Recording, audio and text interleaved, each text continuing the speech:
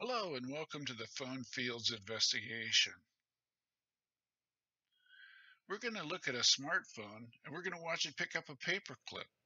You ever seen that before? Amazing. Here's another view.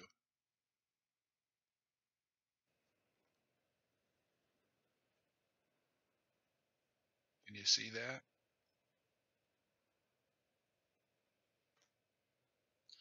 Now, how about an earbud? Can an earbud pick up a paperclip? Let's see. There's the paperclip. The earbud's not plugged in. Up it goes.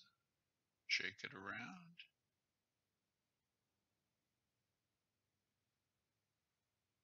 Now, did you notice there's only a couple spots where that happens? So what do you think is inside these devices?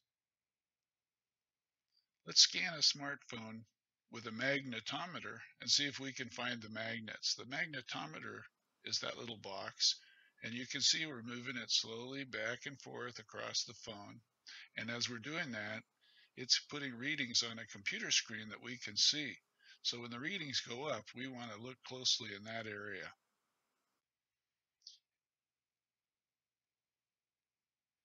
Here's some of the readings you might see when you're scanning the phone.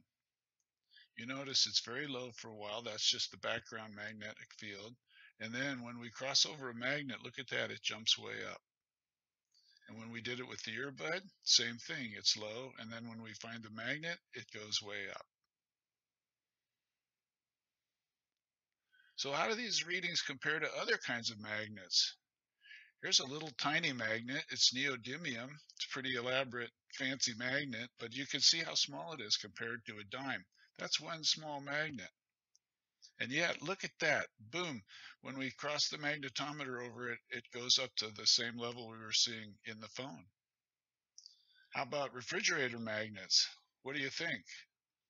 They're not as strong. In fact, they're a lot less strong.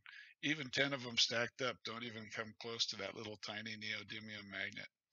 And here's a data sheet if you want to compare the readings that we got.